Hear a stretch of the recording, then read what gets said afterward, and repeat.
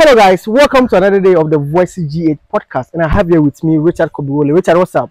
I'm good, my brother. How are you doing, my brother? I'm also doing good. And on today's episode, we are discussing the future of the African youth.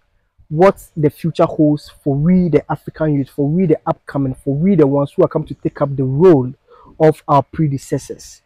So, Richard, in terms of the youth or the generations, which generation are you actually?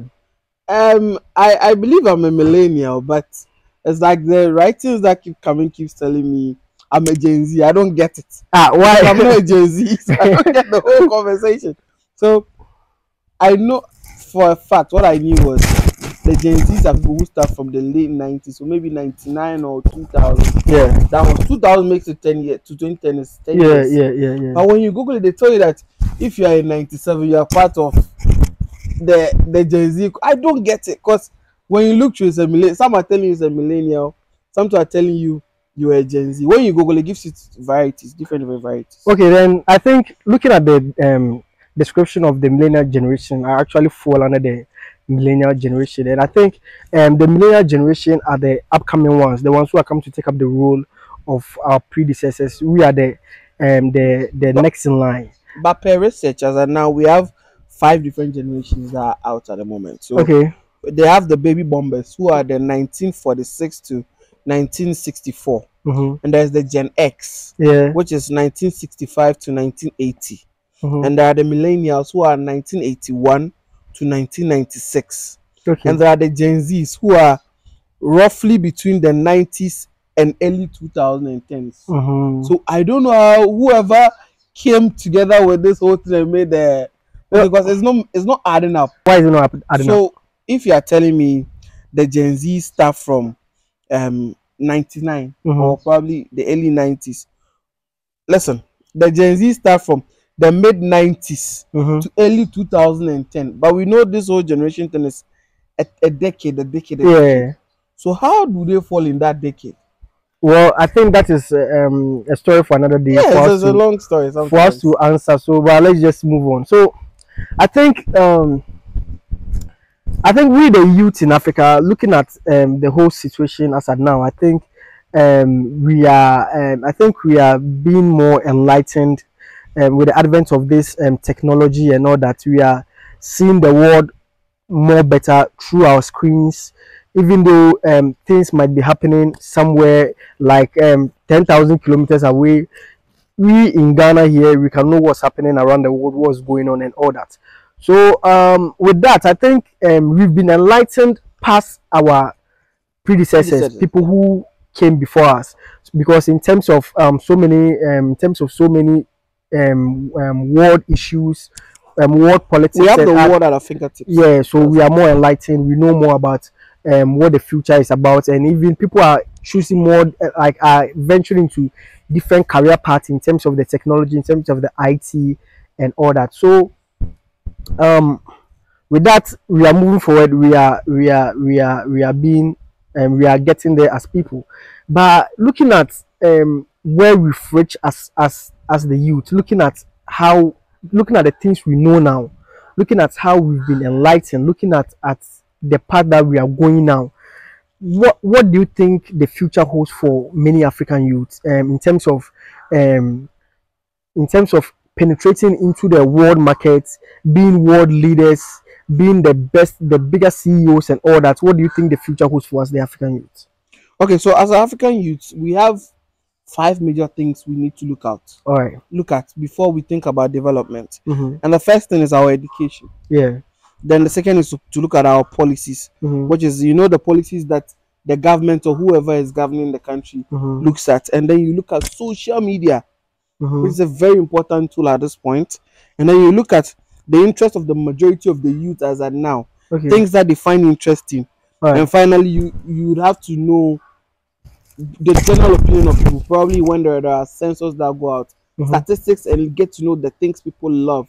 Yeah. And that's how you know the development of the youth. Now, if you're looking at education, now let's take a clear look at our educational system. Speaking of the education system, our education system is much of the colonial education system, what the whites brought to us. Yes. And that is what has been, we've been learning for the past 60 years or 70 years or whatever it has to be. For the past 70 years or 60 years, this is the education system that we are on. This is what we've been learning. And how have we progressed? How have we improved upon our lives? So with that, I think, so this is what our predecessors have learned. This is what we have been learning, that it has not enabled most Africans to penetrate into the world global markets and world leadership. And even if you are talking of the world global markets and the leadership, the CEOs and all that, maybe out of 100 people, out of 100 global leaders, Ghanaians who go on that platform. So. Yeah, out of like 100, you get about 5 or 10 Africans, 5 or, you know, let's make it Africans. We are not putting in that much, just because our education system hasn't been able to, you know, able to prepare us for this level. Okay, so one thing I've noticed, and that's my own observation. Now, when we are still slaves in our own country with that mentality. Now, when we do the National Science and Maths quiz, that's the highest of those things that they do. When they are done, the students who win, what happens to them? We get to hear, oh, they flew to go in school in the United States. These people go, you know, here from the beginning. Yeah. What impact do they bring back into the country when they go? It's a question we should be asking ourselves. What impact do they bring whenever they are outside our country? When they go, the colonial masters, who are our bosses at this point, have a way of indoctrinating them into their system. Yeah. So when they are done, probably they know how to create nuclear bombs. They stay, they don't come back to Ghana here. They don't care about those things. So I mean, we should actually make people love the country, one. So when these people are here and they're able to reach that level, we say, oh, our best medicine student who could have stayed in this country and become a very good doctor who would save a lot of people would have to fly outside the country because the system is against the person. So you understand what I mean? Yeah. Our main front, those who would actually be game changers for us, are taken out. And they are happy whenever they are being sent. Even me cry, I'll be very happy. It's the same thing. Yeah. You understand? So whenever these things come, we are still slaves. I remember a rapper once said, we are slaves, though we are not in chains, but we are still slaves. We don't know. That is why if today, if they bring an aircraft here that, oh, you push go and be slaves out there, you see a number of people who fill it up. It's telling you the understanding of the youth at this point. Things they understand. Let me bottle it down to Ghana at this point. Now, Ghana at this point, in the last 3 or 4 years, we've seen how our nurses have left the country. Yeah. We've seen how teachers have left. We've seen how probably common civil servants, those who are bankers and the rest, tell you they are going to school in Canada. Some tell you they are going to nurse in UK. It tells you something about the youth. Because of the influx of social media, or how social media is affecting or having a toll on us, someone sits home, picks his phone, probably TikTok, and he finds out, oh, that's my mate that I was friends with. He's currently in Canada, and if he tells you the amount of money he's making per hour, oh, then I need to also fly. That person, if that person was empowered in this country, could have been a very good resource for the country at this point. But because we fail, that's what I'm saying, those before us fail to educate us and let us understand.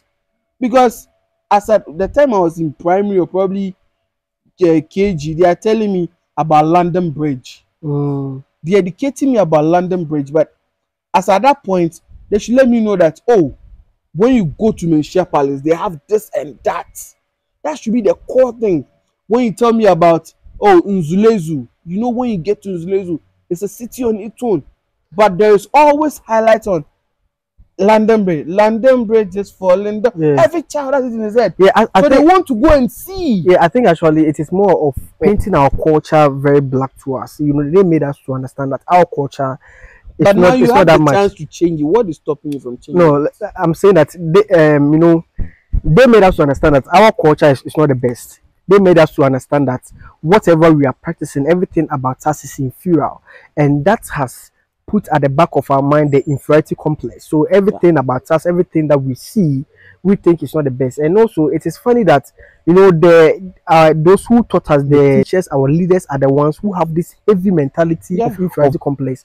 They are the leaders of it. They are the ones who have it heavily at the back of their mind, because they are the ones who had the chance to change all these things, and they never change. And they never change anything. Even look, when they go to parliament, and I don't know, as I know, I heard they are changing some things.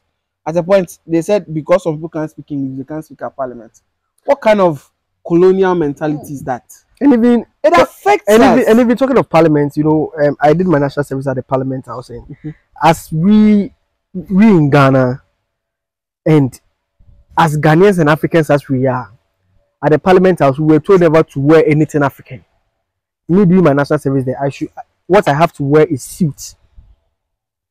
You get it. From Monday to Friday, I should be wearing suits. I shouldn't wear anything African. So these things is the core.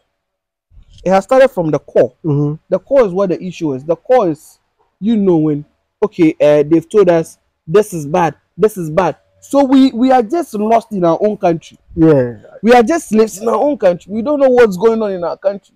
We just sit back and we feel like, they say I share suits in marriage every day. But as an African, probably you can have an African print, a nice African print. It's showcasing your culture. But we are not able to do it because they made us understand from the start that you should wear white suit. That's what you look executive. The word on it, executive. So we feel if you are wearing a normal African way, there's a local boy. It is just a few years ago when I remember President Kufuor initiated the Friday wear. The African way. That's when people started showcasing the African. But even how can we? I know also I think the match is the Ghana month. But how can we be in Ghana, and we've dedicated 1 month to be a Ghana month? And even how do people celebrate it? Yeah, well, it doesn't make any sense. How do people celebrate the Ghana month? It's a full conversation on it.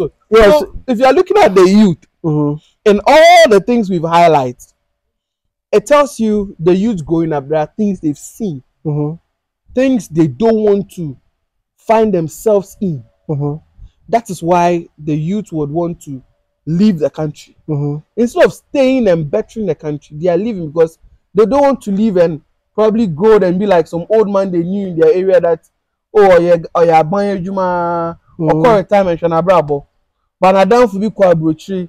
When you understand all these things, and you are human. No matter who you are, you start running a lot, start calculating a lot of things in your life. Everyone loves luxury. So according to stats, like the information that we've had, in 9 months, 6,000 nurses have left the country. But that is a different sector of the country. So imagine the general population. And we have teachers who are also leaving, and teachers too. I think we have over 1,000 or 2,000 that have left in that same month. And let's look at the general populace. Every time when you wake up, you check on your phone. Someone is in the country. Someone you knew. Someone you were eating with. Right here, right now. The next day, you see the person. And they are gone. And the person, people are living like. So it seems like the future that our leaders have to build for the African youth, the future that they were to make it brighter for us, all turn into shambles. There's no future for the African youth, and that is what. Let's just imagine. Listen, imagine only in Ghana. It's like nobody sees the future. And even the other African countries, even Ghana. If you go to Nigeria, it's crazy. Yeah. See, one thing is for sure. Yeah, people living in the country are not happy because of their conditions. One, how can you tell me in this day and age, people still work and they are being paid 400 cedis, 500 Ghana cedis? How do those people survive? Yeah, there is no survival. So, obviously, it could also end up of course. So the best the person would want to do or think about is to leave the country, find somewhere he or she would find comfort. And I know nowhere is heaven, but sometimes when you listen to the conversations that happen at different places and you marry it with where you are, the best option is you just have to move. That's what they call jackpot. You just have to jackpot and mind their own business. And I feel now let's look at those who are living in the country. Yeah. What is their condition? Yeah.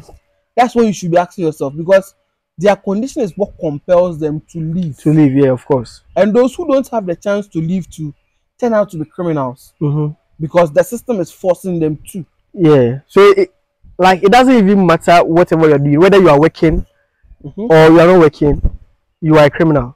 So one way or the other, because if you go to every department in the country, everywhere that you find yourself, there's corruption everywhere. Whether you go to the government side, passport office, if it's at the DVLA, if it's at a lands commission, any normal office you get to, somebody wants to take something small for the boys. Somebody wants to get it. Yeah, of course. You understand what I mean? Everybody has that personal feel. I want to put the words right. Everyone's trying to be selfish because what we have is very little. Yeah. And a few people are benefiting. So when you get the slightest chance of enjoying from what people are benefiting, we are all fighting like crabs in a bucket. Of course. We all want survival. It is all these things. It is because of how people are being treated and how things are working. The last time I had to check the minimum wage, if you remember the minimum wage, they had to update it, and I was like, this amount, how can you tell me someone is making that amount? I would have to check. I'm not sure the minimum wage even works. It doesn't even work. It doesn't work, because even if, let's assume the minimum wage is 15 cedis, is it, in Ghana, do they calculate it based on hours or day? I think it's a day. They don't do hours. You see where the problem is. So you see where it all starts from. Now, if you're a youth and you look at all these things, you lose focus. In Africa, you sit down and you're like, so why? What's going on? Where did we go wrong? And it's not like it's not like the jobs are even there. Yeah. The hustle for a job is real. The hustle to get something to do day in, day, tell yourself, oh, I'm going to an office. It is real, because there is a story that you don't know any big man up there. How do you get there? Being in the job market, I've seen that there are vacancies, there are shoes that they are looking for people to fill, but the only problem there is the youth are not skilled enough, so most of them are not qualified for these jobs. So I think what is the right way, what is the right path to take to us to train our youth from the beginning for them to be skilled, so that when they grow up they will be able to be taking up these roles easily? I think again, one is empowering the youth from that age, discovering what your child has passion for, what your child likes, because boy, son of maybe after 10 or the bush phone will pop and I show what is inside. It tells you he or she has interest in knowing what makes the machine move. So if you're empowering that child, the child knows that, oh, obviously school now, not maybe TTI, or not any technical institute. They don't need to go and send the person to a senior high school to go and waste his or her own time there. That's the issue here, because yes, so maybe I put a doctor and be a lawyer. Everybody wants their son to be a white collar job, which doesn't make any sense. Because so you see, it takes us back to the colonial masters and what they did. We fail to understand. So now that the millennials are enlightened, they would want to throw more light on the Gen Zs. It is time where the millennials who are currently parents need to adapt in educating their kids about technical. Knowing that, your son loves IT. Or you're in school now, you don't need to send your son to an SHS. IPMCB the now he or she starts the training from there. From there, certificate to Benyano. If you were now call a technical university or a university that's actually modernized, that he has a degree on it. So at the end of the day, it's not just he having the skill, but he has a certificate to show for what he's doing. That one, when the job market is open, he or she finds a way to fit into it. That is what we should be doing, empowering them to do it.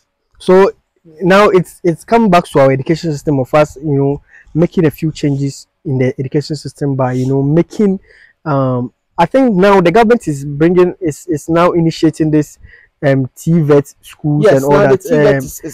This STEM school, science, technology, engineering, and mathematics schools and all that for them to equip themselves in this field. The government is actually putting in it's actually on the right path with the initiative that they are on to educate the kids on these things. But I think also many of them should be encouraged to also follow their passion. Encouraging is the issue. Growing up, my mom wanted me to be a lawyer. Yeah. So I had law at the back of my head.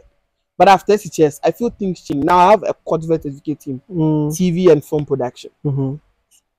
It took me from a different level to another level. Yeah. Because you find that growing up, though you like talking, but that's not your job. Your job is not to defend people. Your job is to actually direct something different. That's the direction of your life. So, as parents, what they are supposed to be doing with us is getting to know your child's wants. Obu never pedroing Pano Wallabron. But you never know that he or she is supposed to be one of the greatest artists in the world. But just because you beat the child, you've limited he or she. Now that parents are hearing that, oh, so ball every week you earn £10,000. Now they understand football. But I remember back in the days, those who watched the Abedi Pele's days and those people, a lot of parents didn't want their kids to be footballers. Because they say, oh, football school and all of that. Musicians the same. But now, because the narrative is changing, I feel it would grow to a point where people would understand. Home care is important. Parents need to play a major role. Because in the end there, when you go to some homes, some parents don't even speak fancy with their children. They don't speak the local dialect. And the funny part, but football have to be one are you coming here? And also, one thing that we Africans should understand is that when someone is deprived of his culture, knowing his culture, that person will be deprived of his identity as well. Because your culture is also direct you to the path of knowing yourself, knowing your roots, knowing who you are and all that. But if we are trying to educate our children based on someone's culture, based on the European or the American culture, teaching them right from birth from English, the food that they even eat is more of the fast food, those chain food joints and all that. And making them feel like the local food that we have, which is even more the healthier and the best ones, that even the foreigners when they come, tourists when they come, they enjoy it. But they've made it seem as if everything we have is so bad. I know some families that even when you get home, they don't watch Kumawood movies. All they watch is foreign movies. They're doing. But again, if they could watch the Kumawood movie, they get to understand their culture. Things of their people. I've never lived in Kumasi for maybe a week. But I can speak Chi because of the language. Even it's not by force even for Kumawood movies. But I'm just giving an example. You should any Ghanaian movie, African or African movie. But you go there watching the telenovelas. And all that. Everything has changed. So that's the system the system needs an overhauling. That's what we need.